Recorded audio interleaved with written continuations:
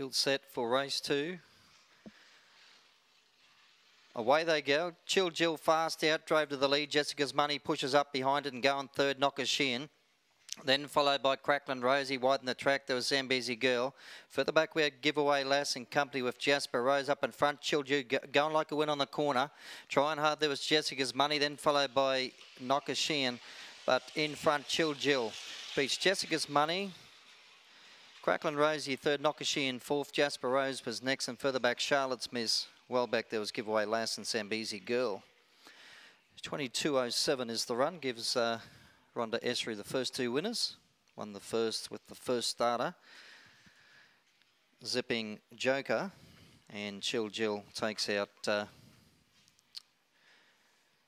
race number 2. In fact, she's got the first 3 runners across the line.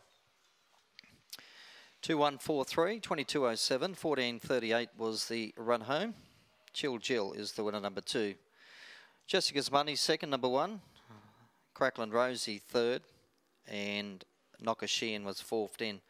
3.5 by 1.5, 3.5 by 1.5. That first section's quite good again of 7.69.